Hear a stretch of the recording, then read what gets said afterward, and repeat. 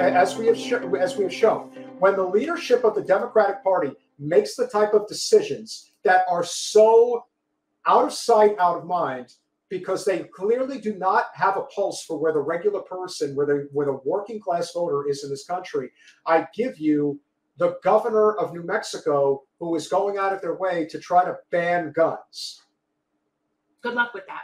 I don't know Governor Grisham, but what I do know is that her move is a loser. Maybe she's friends with Beto. Well, Beto was the congressional representative of El Paso, which kind of slides underneath New Mexico. Their buddies there, but I got to tell you, because New Mexico is not going to have that.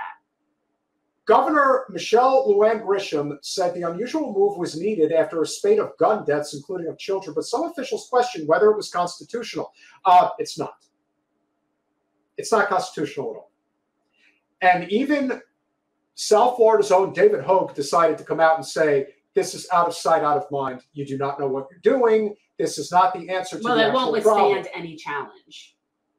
New Mexico governor said the state is temporarily suspending open and concealed carry of firearms in Albuquerque and the surrounding county for 30 days, describing the unusual move as a necessary response to gun violence. Okay, first of all, what do you think is going to happen in 30 days by not allowing people to have open carry if it is already in law? Well, I don't understand why you're assuming that people are going to follow that. Well, law enforcement has already made it clear that they're not going to follow this, that they will completely disregard. Yeah, I mean, nobody's going to follow this. But does the governor not understand that she is throwing away any chance that she's going to have of re-election by doing this? This is a vote of no confidence from law enforcement in the state. Well, maybe she'll get with Beto and they'll run the anti-gun presidential ticket. Here's an idea. You want to deal with gun violence in America? Deal with the fact that we don't have a living wage, we don't have universal education or health care, and we have qualified immunity for police.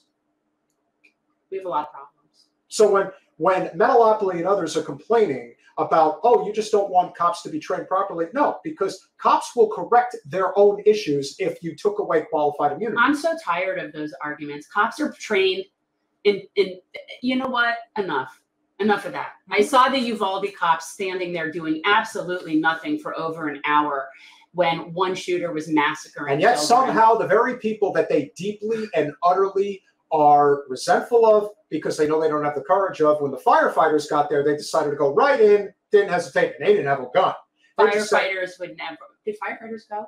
In Uvalde? Yeah, that's what they did. The firefighters went in there and helped the kids. I always said they would. Yeah. Like, that was my theory. No, that if firefighters were there, they would help. Of course. But you see, that's the difference. You see, firefighters are the ones on, and remember what today is. You know, yes, the NYPD did their part, but the FDNY literally ran into the towers knowing full well that they were probably running up to their deaths, and they did it anyway. Yeah, no, there's nothing like firefighters. It's like a sacred oath. I love firefighters. They take. It's like being a Marine. Like, you know that the role you're taking on is one to protect, defend, and serve. That's what is supposed to be here under these circumstances. Well, but firefighters do it without weapons. Correct. And so that courage speaks volumes about where the overreach comes into play. Governor Grisham, in my opinion, is doing this to get headlines. She's doing this for attention. She's not really doing this to exact change. Because if she wanted to make change, there's a lot of things that you can do. There's a lot of substantial changes that you can make at the state level in order to make it so. Where's the talk of ending qualified immunity? I don't see it. You want the police to protect and serve?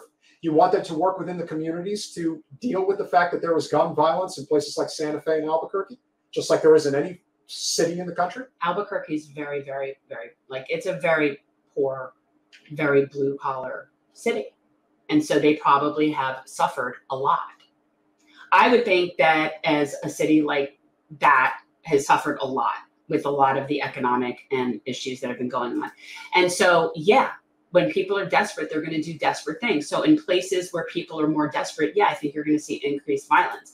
But the idea that somebody thinks, given this country and that guns and weapons is basically the only thing we make anymore, that you're going to just make them go away, it's not feasible. It's not feasible. In each of the last 2 years, the city of Albuquerque has set records in terms of homicides. Other communities across the country have also experienced bleak increases in gun violence in recent years. This year, Albuquerque is among the many communities that have seen a decrease in homicides, police data shows, though killings in the city are higher than only a few years ago. So I don't understand that. But here's the thing. We are living in an era where economic anxiety leads to a lot of these significant problems. And to ignore that reality is to just go along to get along and think, well, it's going to be an all or nothing proposition. That doesn't solve anything. There's a reason why you need political nuance. Kind of like what I mentioned before about a noted content creator who we may not agree with on certain things, but gives platform to those that are really out there making change. So going along to get along in that respect is important. Just like recognizing the nuance that is here when it comes to the governor of New Mexico doing something that is only going to hurt the Democratic Party chances even more than it's already being hurt. You have given so much cannon fodder to the political right by pulling this ish. This is one of the stupidest political moves I've ever seen. What, 30 days? What do you, in 30 days, you're all going to learn your lesson and you're all now going to, be good. And, and now I'm going to allow you to do this again. Maybe it's just a name recognition thing for her. Just about doing something to get name recognition. Maybe she's gunning for like Kamala's job next time. I don't know. Whatever the governor is gunning for, she's not gunning for better political numbers. If anything, she has hurt herself significantly, much as the Democratic Party has significantly hurt itself over the last several years.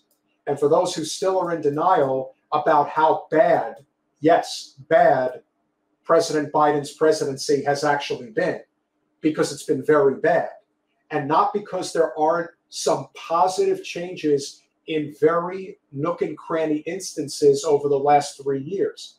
Has there been anything significant in any way that has generally benefited the working class in the last 3 years when it was of tantamount importance to move this country to the populist left to avoid the prospect of Donald Trump somehow, some way getting back in the White House again? No, that hasn't happened. It's only gotten worse. Thanks for watching. If you want to support our mission to transform politics into service, please like this video, subscribe, follow us on social media, and consider joining our Patreon, where you'll get early access to our interviews as well as other exclusive content. Links are in the description. Peace out.